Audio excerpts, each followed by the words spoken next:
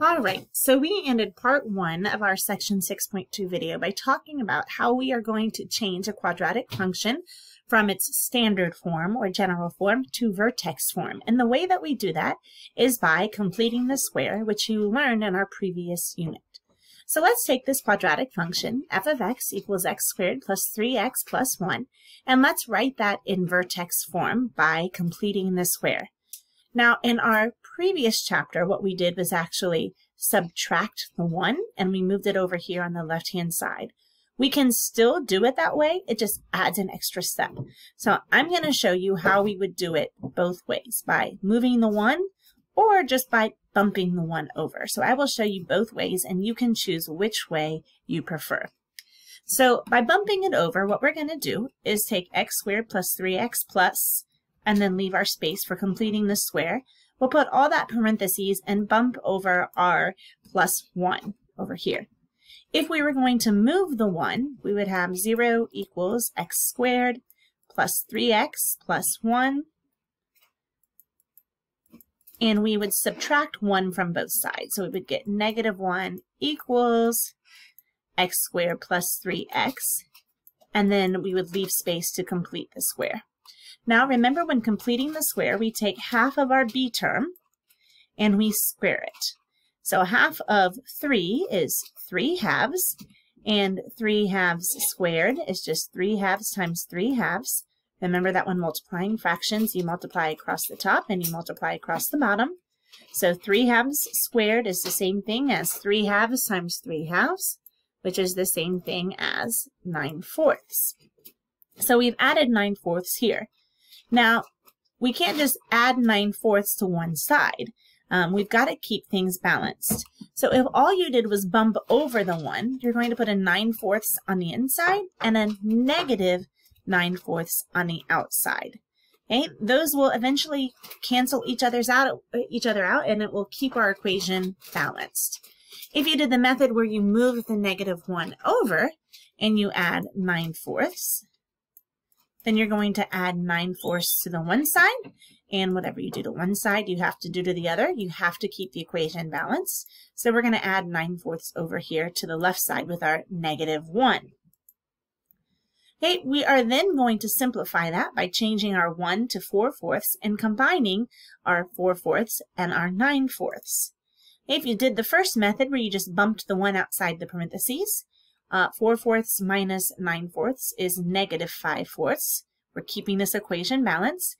And if you did the secondary method that I'm writing over here on the right, 9/4 minus 4/4 is a positive 5/4 equals x squared plus 3x plus 9/4. Now, you'll see that where we bumped the 1 over outside the parentheses, we are now done. Our equation is in vertex form. We've got our h value here, negative 3 halves, and we've got our k value here, negative 5/4. On the method where we moved the 1, we've got one more step. We need to get this 5/4 back over here on this side. So we are going to factor our x squared plus 3x plus 9/4. X squared plus 9/4, x plus 9/4, put that in parentheses. Man, I am struggling here this morning. It is not x plus 9/4. We're going to take the squares of those. It's going to be x plus 3 halves in parentheses, and our squared symbol out here. That was a perfect square trinomial that we made.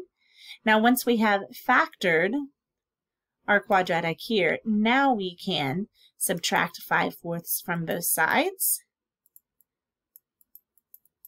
And so we have that our y equals, our f of x basically equals x plus 3 halves squared minus 5/4. So you now can see that these look the same.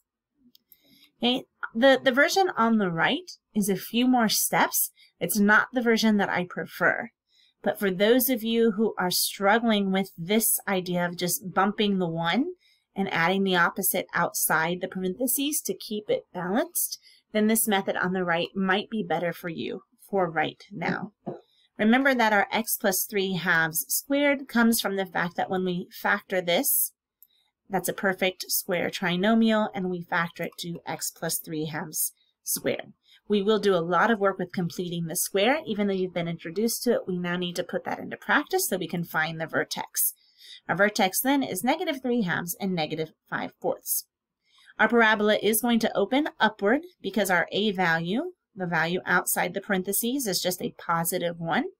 And it's going to have the same shape as x squared because our a value is not greater than 1 or less than 1. Let's put f of x equals -3x squared plus 6x plus 1. It's in general form.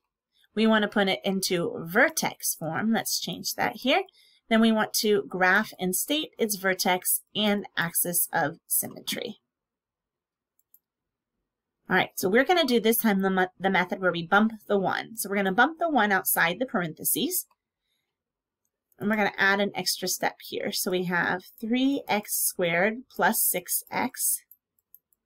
And then leave space for completing the square and bump our 1 outside. I see that my a and my b term have a common factor. So in the next step, I'm going to factor out that -3. Remember that in order to complete the square, my x squared term has to have a coefficient of 1 right here. So we need to factor out that 3, and we get f of x equals -3 times x squared minus 2x plus 1. Now we will go ahead and complete the square. We're going to take half of 2 and square it. Well, half of 2 is 2 divided by 2. That's just 1. And then we are going to square it, and 1 times 1 equals 1. So we're adding a +1 right here. But we need to add something outside to keep our equation balanced. Now, before you just write a -1 to balance out that +1, don't forget that there's something outside this parentheses that 1 is being multiplied by. That 1 is actually being multiplied by a -3. -3 times 1 is actually -3. So what we really added to our equation is -3. Well, what would counterbalance our -3? Hopefully you said a +3. So we have f of x equals negative, and then we're going to factor our perfect square trinomial, x minus 1 squared, and then we're going to combine these numbers on the outside to keep our equation balanced. +1 minus -3, or +1 plus 3 equals 4. We now have put our function into vertex form. We can now state the vertex as 1, 4. We know the axis of symmetry is x equals 1. We know that our graph is opening downward because there's a negative number. And we know that our graph is going to be steeper than the parent function because our a is greater than 1. So vertex is 1, 4. Our axis is x equals 1. We didn't actually graph it, but let's try that really quickly. We know that our parent function looks something like this. Okay, and our vertex, though, now is at 1, 4. So moving over 1 and 1, 2, 3, 4. There's our vertex. And we know that it's opening downward because of a negative number, and it's going to be steeper. So it may look something like this. We could plug in specific x values if we wanted to get specific coordinates to graph that. Given f of x equals a times x minus h squared plus k, formulas for h and k can be found. We can find our h by taking b over -2a, or -b over 2a. And we can find our k by using c minus b squared over 4a. It's often easier to find the value of k by substituting the value of h into f of x. So we can use these formulas to find h and k. So let's take this example. F of x equals -x squared minus 2x plus 1. We know our a is -1, our b is -2, and our c is 1. We're going to find our h and k this time not by completing the square, but by using these formulas for h and k. H is just -b over 2a. This should look very familiar as part of the quadratic formula. So negative b over 2a, we'll plug in what we know. We get negative 2 over 2 times negative 1. When we simplify that, our h is negative 1. And we can find our k by just plugging in the negative 1 for f of x, plug and chug. So when we plug in that negative 1 and simplify, we get that our k is equal to 2. So we found our vertex not using vertex form, but by using this formula for h and then plugging and chugging to find k. The maximum point, we know that it's opening downward, so we're going to have a maximum point. Our maximum point is at the vertex negative 1, 2. So there are two different methods where you can find the vertex form or the formulas for h and k. Our axis of symmetry will be at x equals negative 1, and it will have the same shape as the parent function because our a is equal to a value of 1. All right, today in our two videos, we graphed quadratic functions of the form f of x equals a times x minus h squared plus k by transforming the parent functions f of x equals x squared. We found the vertex, we found the axis of symmetry, we determined whether a graph was opening upward or downward, and whether it was steeper or wider than the parent function. We also found an alternate way to find h and k other than by completing the square, using the formula h equals negative b over 2a.